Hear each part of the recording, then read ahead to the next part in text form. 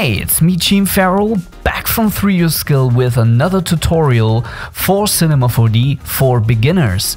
And today I want to show you how to automate transformation orders. I want to show you today how to carry out specific transformations in a certain order. So maybe if we have a look here at our transformer model here.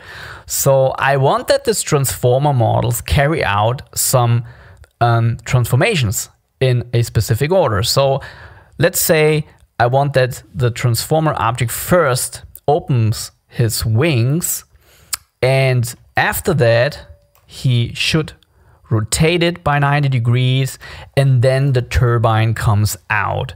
So simply like that. So I want that this transformations will be carried out each one after the other in a certain order. So how can we do that? First of all, I bring all back in its default position. So I need a kind of, but since I have to let this spaceship often take off, so this would be too laborious and tedious for me to animate this every time again and again. So we need something, a controller object or a driver, which I can simply drag, for instance, along this Z axis here. And then he carries out all these transformations step by step. So first of all, let's bring this driver also back. So first of all, I have created here drivers. This is simply a spline object. So I call this driver, and I freeze it simply so that this is the 0 position. And first of all, to make poses or to pose something, or with sliders, we need a pose morph tag. So this is our friend now. So I add this pose morph tag to this null object, because this null object contains all the children here which are belong this null object. So I simply go to rigging and choose here pose morph. And we need, of course, to manipulate the hierarchy, the whole hierarchy. So he should recognize the whole hierarchy, and we want to manipulate the position, and of course, let's go back here, and the rotation. Then we go inside the pose morph tag, and he already created a pose. So I call this pose now wing open, and the next pose I call here wing rotate, and the last pose we want the turbine extend. So let the turbine extend, yes. And let's select here the wing open. Then I select here my wing here, and first of all I rotate it here, open the wing here to this position here, and then I go back to my pose morph tag and select the rotate, wing rotate.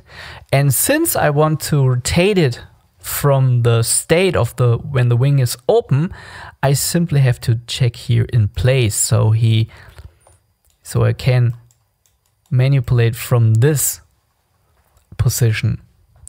So I simply rotate it now by 90 degrees.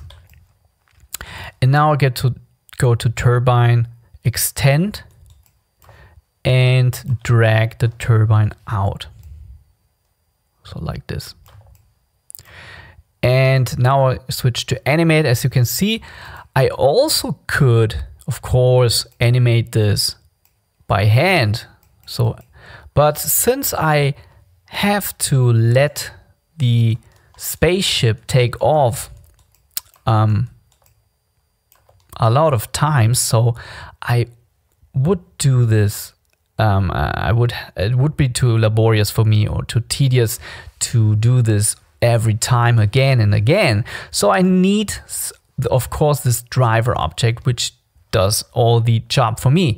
So the first thing I add to the driver object a projection tag, because I don't want the object just to drive here. I just want the object to drive here 100 centimeter in the Z axis and the other, so that I cannot accidentally move it on the way or on the Z axis. I simply can drag it 100 centimeter along the Z axis. And the pose tag is also done. And now I need, of course, a driver tag. So because this is a driver, the driver needs a driver tag. So go to rigging and call it driver. So he drives something. The first thing, I want to drive it on the position. I want to drive the position because we want to drag it along the Z axis. This is a position parameter. So the next thing is 100 centimeter max. I want just 100 centimeters, yeah. And since my pose morph tag contains 3 poses I want to control, so we need here in the resolution, of course, 4, because the first state is empty, so this is the default pose. Nothing happens here. And the object which should be driven is, of course, my pose morph tag. So I drag it here into the pose morph tags driven object slot. And as you can see, as soon as I did this, all the poses are now available here. And the next step is I have to switch here the mode into list relative. So here I have totally control which poses are controlled at a specific state here.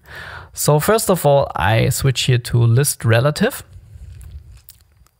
And also I activate here clamp because I don't want to accidentally drag it more than 100 centimeters. It is protected, but if it would be not protected, then I could drag it more than 100 centimeter along the x-axis, and then the poses would be exaggerated. So this is not what I want. So clamp is also checked here now. And the first state is off, okay? Nothing happens. And the next step is here, I need the move, the wing open though. So the wing should, when I drag it here to this position, maybe 20 centimeters, then the wing open is 100%.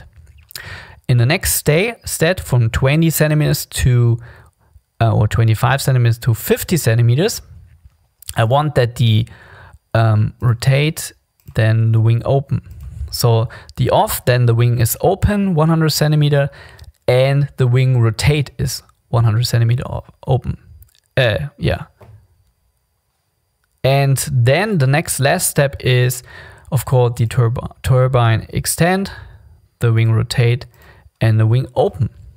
So all carried out in this order here: off, open, rotate, extend. So when I'm here in the last state, the wing open is 100% open, the wing rotate is 100% open, and then the turbine extend is 100% open. And here at this state, the turbine is not activated. Still not activated. Okay, this is my transformation order. And now when I simply drag the object here along, so I have here to also switch here from x-axis to z-axis. And now when I drag the object, as you can see here, now the wing opens here, so about at 25 centimeters or what. Then the wing rotates, and then the turbine comes out. So this is now my transformation thing, how you can build transformer objects or something else. Yeah. Okay, this was my quick tutorial for beginners. I hope you had fun and it was useful for you. I wish you all a Merry Christmas and yeah, have a nice day.